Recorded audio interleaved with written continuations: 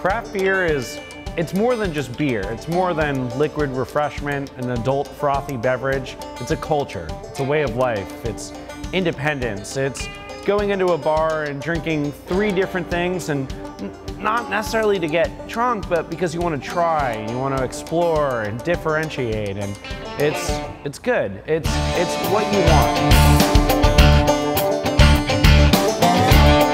I like to think the idea of Bangin Banjo started with the first batch that we homebrewed. And ever since that day, we kind of fell in love with the process, and it was just so much fun getting together on a day and just being creative.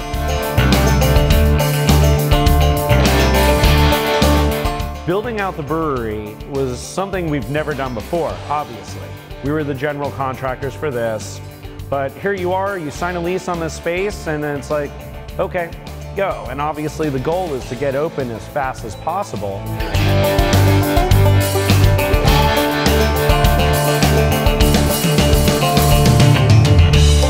Working with our team of contractors, friends, and family, we figured it out, one piece of wood at a time.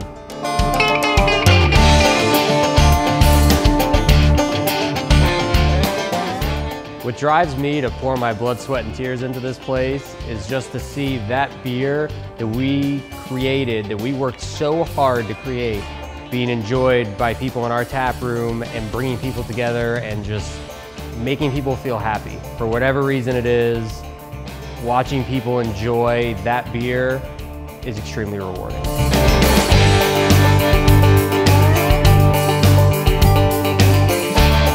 Collaborating with other breweries sort of brings us back to our roots with homebrewing, where you can just grab a bunch of friends, get together, you're drinking beer, you're having a good time, you're all contributing and you're making this beer together. And that's really what craft beer is all about. It's making beer with your friends, it's making new friends, and creating something special. That's really what it's all about.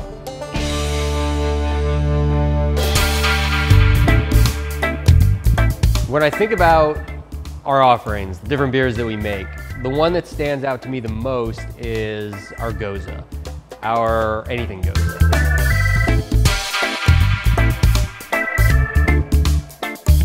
A Goza is a German-style wheat sour ale brewed with salt and coriander, and what we love about it is that little bit of tartness, and that salt just accentuates all the fruity flavors and different ingredients we use in our Gozas.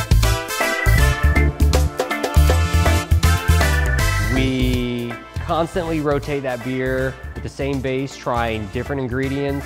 We do a festival once a year called our Anything Goza Festival, where we'll bust out 30 to 40 of them, and we have fun with that beer. And it's something that's always different, that's on tap, that if you're coming to us for the first time, maybe you're traveling from out of town, you have got to try whichever one it is that we have on tap at that given day.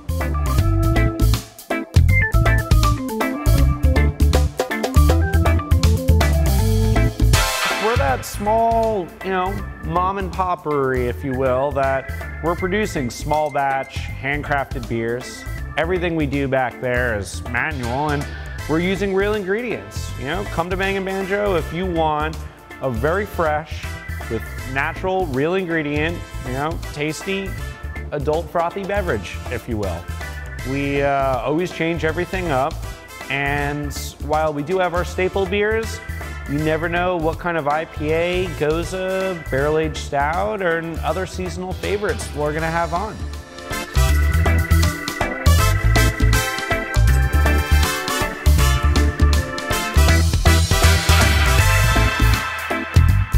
Bangin Banjo can be found in West Pompano, right near Deerfield Beach and Coconut Creek, pretty much as far out west in Pompano Beach as you can go. In an industrial lot, down the beaten path. Once you walk in though, you'll know you're in the right spot.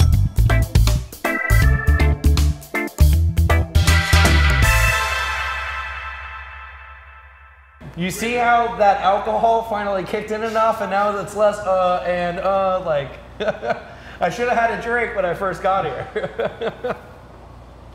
All right. It's true though, that's how it fucking works. Take a shot of that whiskey first. Yeah. All right. So, you guys are spreading